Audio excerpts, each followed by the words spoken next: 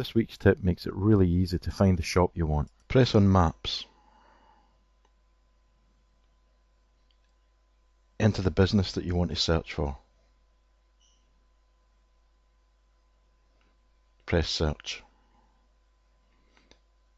Press on the business it's found. Click Create New Contact.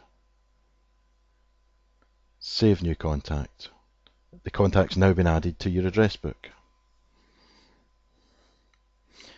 If we leave here, scroll across to the Contacts view and click on Contacts, you can now see the contact listed. If we open it, we can see that the details have been successfully added. If we click on the website, it takes us over to the browser and brings the website up straight away. We can now see the items we would be interested in buying.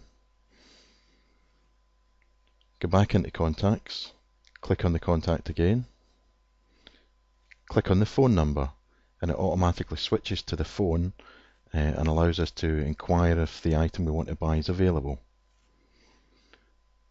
Go back to Contacts, click on the contact again, click on the address.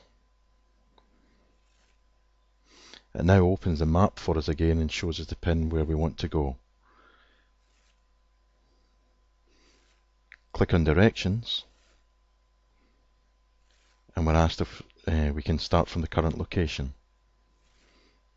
Accept that we want to go from the current location, and it plans the route for us from here to the shop where we want to go and buy things. Really useful.